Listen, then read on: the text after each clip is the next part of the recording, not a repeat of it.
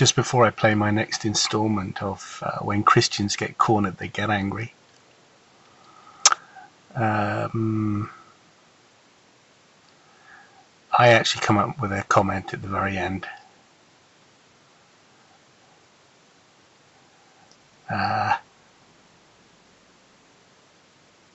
You know that when Jeff D and Matt Dillahunty are going to host their show, you know, and a Christian calls in, you know that sparks are going to fly.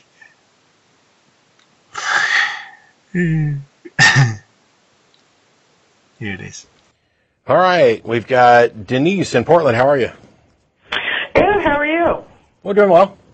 Hi, Denise. What's up? Well, I'm on a Facebook. It's called the Holy Bible page, and one of the atheists kind of challenged us to call in, so I did. And I am a Christian and make no bones about it. Okay. And what can we do for you? I'm just called in to chat. About anything in particular? No, well, you know, it's really disheartening how many of the atheists are former believers, and I realize that. But I don't think they realize what's going to happen to them in the end. I think you're right. You know, I don't think any of us know what's going to happen to us. In a literal hell. I'm sorry? And where are they going to end up when they die? I'll just have be quiet you thought about it? What, you say you believe in a literal hell? Yes, I do. And you think that we atheists deserve to go there? No.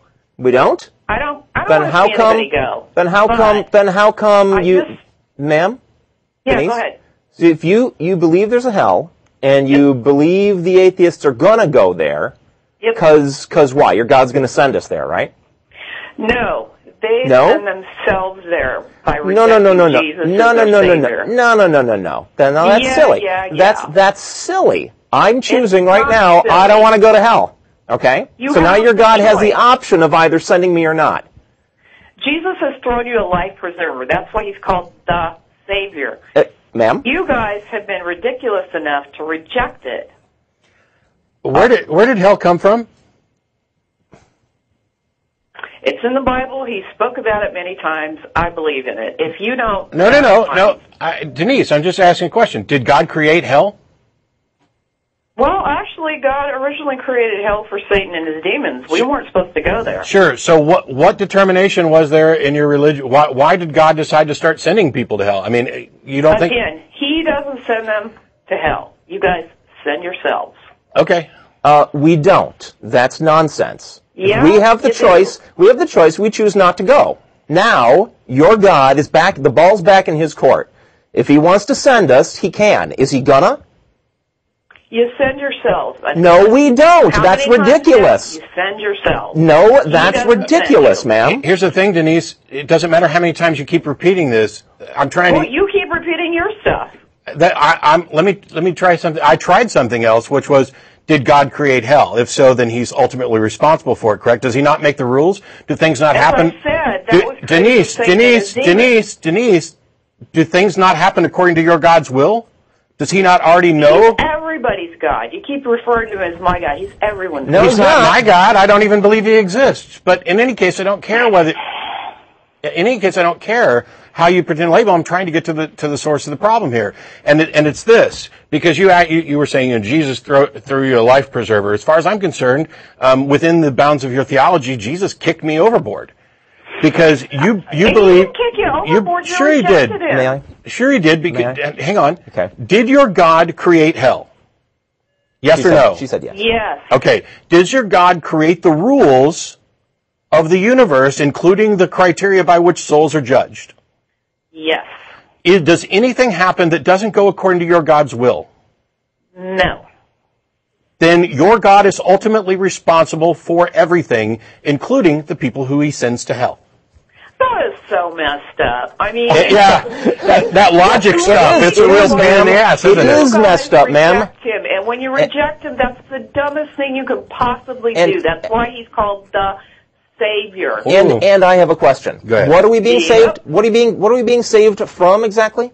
You're being saved from eternal damnation. But while, Hell. Have you ever been a Christian?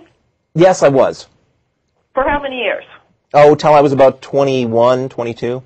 What happened? We understand. Go ahead.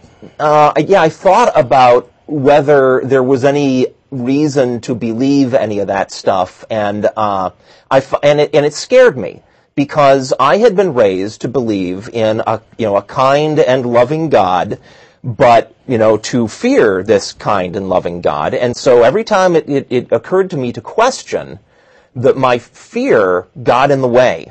Eventually, I said to myself, if God is really kind and loving, He's not going to mind me using my brain, the brain that He gave me, to think clearly, carefully, and rationally about the stuff that I've been taught and to make my own decision.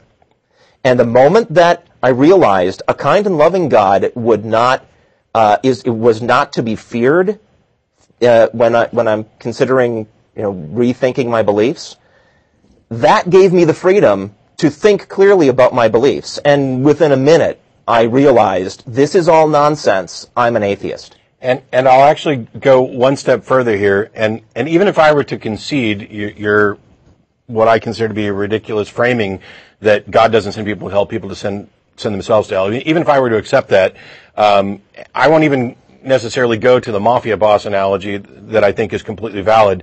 My point of view is this.